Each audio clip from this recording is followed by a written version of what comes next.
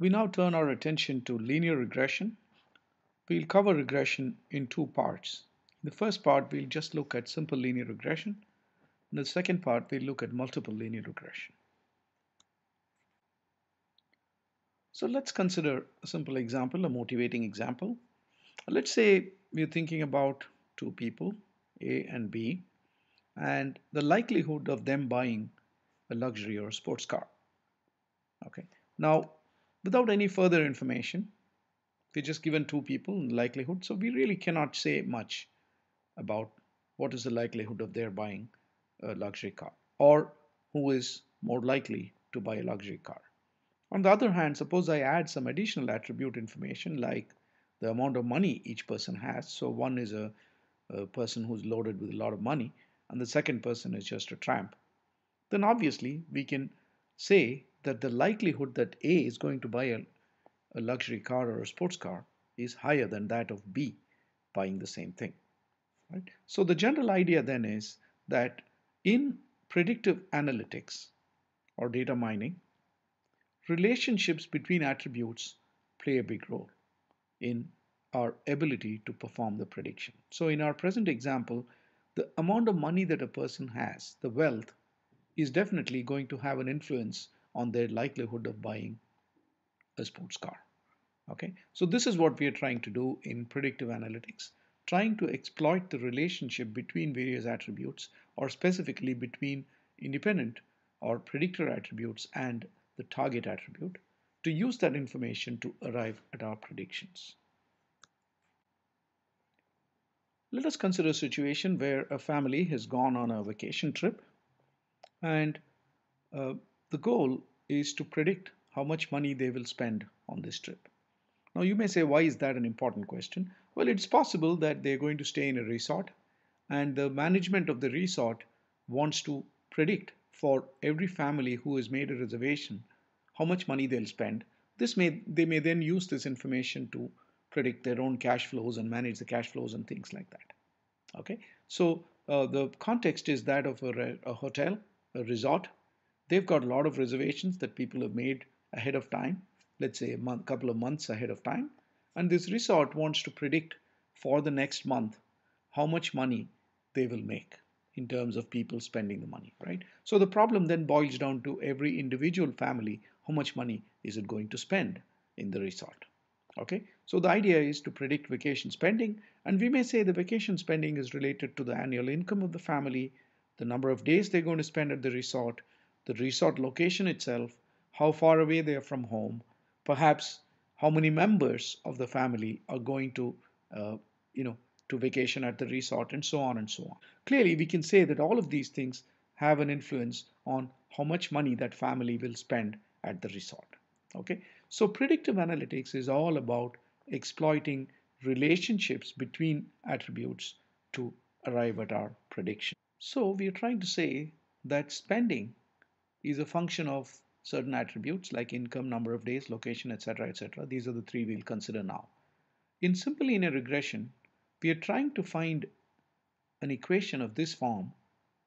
That is, specifically, we are trying to find the values for beta 0, beta 1, beta 2, beta 3, such that this expression is a good predictor of the value of spending. Okay, so in other words, we have historical data on income, number of days, location, and spending for a number of families. Okay, let's say we have that information for 1,000 families. Now, based on that data, we want to find values of beta 0, beta 1, beta 2, and beta 3 such that this whole expression becomes a very good predictor of the actual spending. Okay, clearly this is not going to exactly tell us what the spending is, but we want something that makes a good prediction of the spending without too much of error. This is what we are trying to achieve in simple linear regression. Why is it called linear regression? It's called linear regression because we've got the target attribute, spending, expressed as a function which looks like intercept plus a function of three other independent or predictor attributes, right? And of course, we're not saying that we'll be able to get a model that'll do an exact prediction and therefore there will be a small error term or a residual. which is the difference between the actual spending and the predicted spending that the model predicts. Okay, so that's what linear regression is. It's called linear regression because this is a linear expression. None of the attributes, income, days, or location, is raised to any power other than 1. Each of them is raised to the power of 1, therefore we call it linear regression. Why should we look for a linear expression?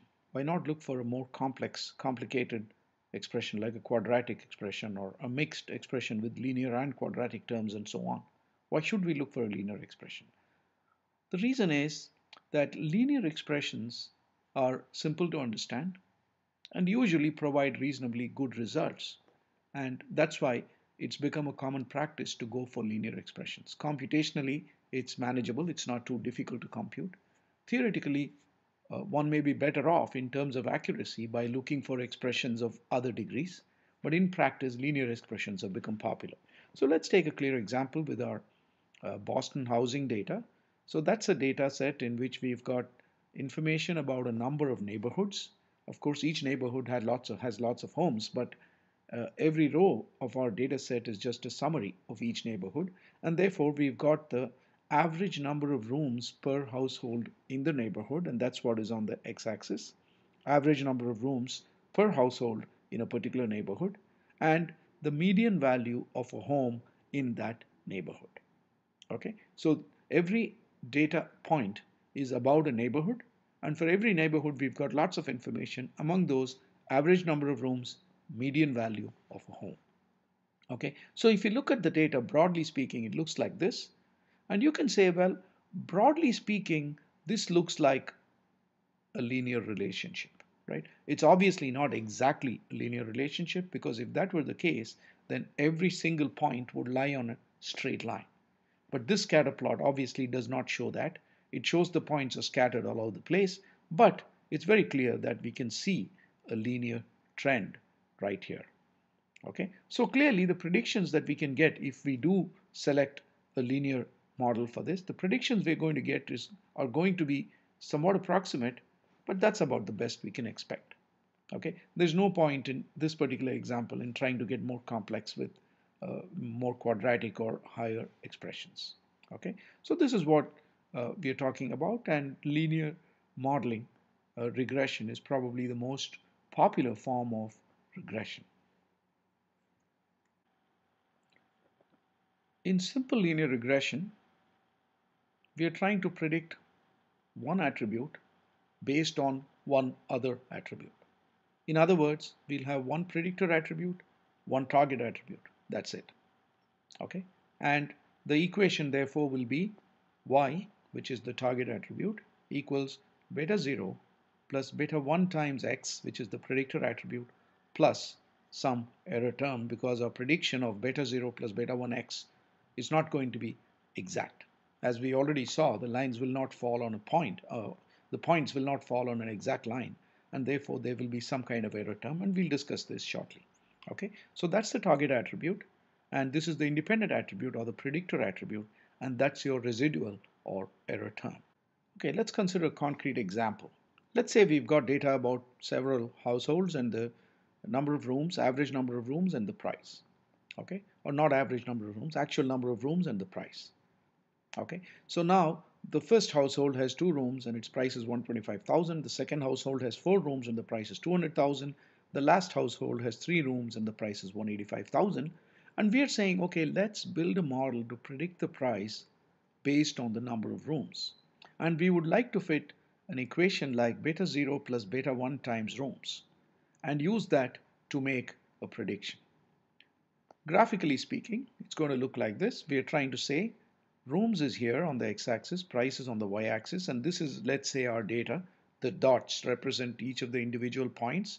You know, for example, let's say this is 2 rooms and that's 125,000. And let's say that's 4 rooms and 185,000 or whatever, right? So those are the points. And we are trying to say that we want to fit this equation, beta 0 plus beta 1 times rooms. And that's what that straight line is. Forget the epsilon for the moment. Beta 0 plus beta 1 times rooms is that straight line. Okay, so we'll use this line to make predictions. We are trying to find this line, and then later on, for suppose we are given a new house and we are told the number of rooms, we can say where what will be the price for that based on, if you're given this as the number of rooms, we can say, okay, the point is here and therefore the price is going to be here. This is the goal of linear regression, that we'll plot a line and then use that particular line for future predictions. Okay, so the beta 0 actually represents the intercept, or where this line is going to meet the y-axis, and beta 1 is actually the slope of that line.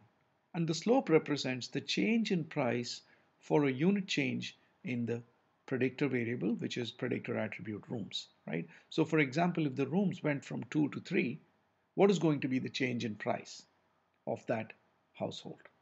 Okay, so the slope really represents this change in price for a unit change in rooms, or more uh, abstractly, the change in the target attribute for a unit change in the predictor attribute.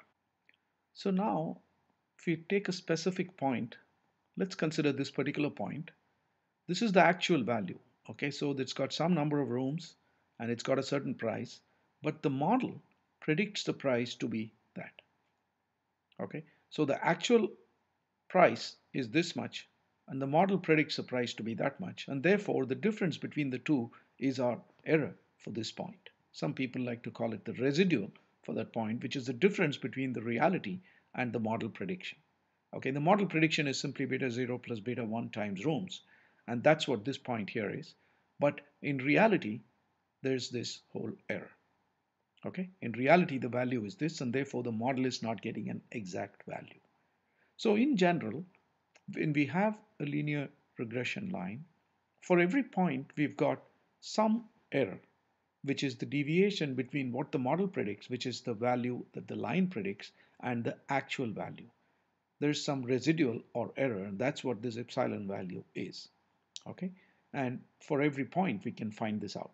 So if we look at this, we see that for every single point we are able to calculate what the difference is between the actual price and the price that the model predicts, which happens to be the distance between the point and the line. That's what the error is for every single point. Okay, so if you expand that to this particular example, let us say we've got the data like this, which is the rooms and the price, and this is the actual price, 125,000. But let's say that we fitted a linear regression model and the price is 135,000. Therefore, the difference between the actual price and the model prediction, or actual price minus model prediction, is minus 10,000. I've put minus 10,000 in brackets. Similarly, the second house, the actual price is 200,000, the model predicted 210,000. Once again, the error is minus 10,000. For the third house, the actual price is 175,000, the model predicted 155,000, so the error or residual is 20,000, and so on. Okay, now what would it mean for the model to be a good model, right? What would we expect if the model is very good? If the model is very good, we would expect that all these errors are very small, right? Ideally, the errors should be zero. That means the model would be perfect. Every predicted value is exactly the same as the actual value, and therefore the error would be zero. The error or the residual would be zero. Okay, so the smaller this value is, the better our model is. Okay, now unfortunately, if we want to find the quality of the entire model, we cannot simply add up all these residual values and take the result, because some of the values are positive, some of the values are negative. The positive and negative would cancel out. Okay, so therefore, if there were lots of errors on one side and lots of errors on the other side, they will all cancel out and the error will come out to close to zero, and it will tell us it's a good model, whereas the model is full of errors. Okay, so we cannot just add up all the errors, and therefore what do? Let's take a look at this. Okay, so what we are searching for is to find that line which gives a very low amount of error. Okay, but what do we mean by low amount of error? For each individual value, we know what a low error is. It's close to zero. But when we look at the overall model, we are not just able to add up the errors. We'll see what we're going to do about that. But we want to find that line which gives the least amount of error. And we'll describe precisely what we mean by this error. Okay, so let's say we've got this as our data and we fit this model, the line to it, and we know what the number of errors is. Okay, So we can fit uh, one line that will give a certain amount of error, but that's not the only possibility. We may be able to fit another line that will give a different error, because now the difference between the actual value and the predicted value is going to be different. Or we could fit a third line, and again the error in this case is going to be different, right? So we are seeing that we've got lots of different lines that we can predict, that we can fit to this data. In fact, we can fit an infinite number of lines, right? From among all those lines, we want to choose the line that gives the least amount of error. This is what linear regression tries to do. From among all the possible lines, find the line which gives the least amount of error. What exactly do we mean by least amount of error? Let's look at this. We've got an infinite possible number of lines that we can put through those set of points, but we want the line in which the yi is the actual value, y hat is the predicted value, and of course I stands for the ith point, because after all, when we add the total error, we're going to add the error for every single point, and that is where the I comes in. So I equals 1 is the first point, 2 is the second point, and so on. Okay, so yi is the actual value, y hat is the model prediction, and yi minus y hat is the error for the ith point. Okay, we cannot simply add up the errors, because we already saw that the negative errors and the positive errors would cancel out. So we do the simple trick of simply squaring the error, right? So that is why we take yi minus y hat here, and yi minus y hat, square it, and therefore the negatives and positives all become positive. And we add that up across all values from I equals 1 to I equals n. Okay, so effectively speaking, if we go back to the previous slide, this slide, instead of just adding up all these individual errors, what we're going to do is to square up each one of them so that all the negatives also become positive, and add up the squared values instead. That's really what we have done in this particular slide here. Okay, so that's the total error. And in linear regression, all we are trying to do is to choose the line which has the smallest value for this expression. That is, the sum of the squared errors is the least, right? So if you go back to the previous slide here, which we showed a number of lines, we've got an infinite number of possible lines, but what we want to do is to find that line which minimizes the sum of the squared errors. Okay, that's what we are trying to do here in linear regression. This is called the least squares criterion, least squared error criterion. So linear regression finds the best line, which is the least squares line, the line that minimizes the sum of squared errors. That's what linear regression finds. Happily for us, we will not get into the mathematics of how exactly that line is to be found, because it looks like a daunting task. With an infinite number of lines, how do we find the best line? But fortunately for us, people like Newton and others have worked on the field of calculus, and using calculus we can find the best line.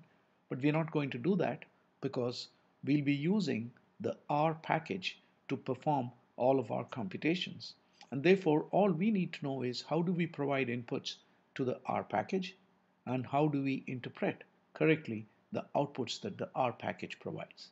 And of course, we need to learn how to use linear regression in a proper way.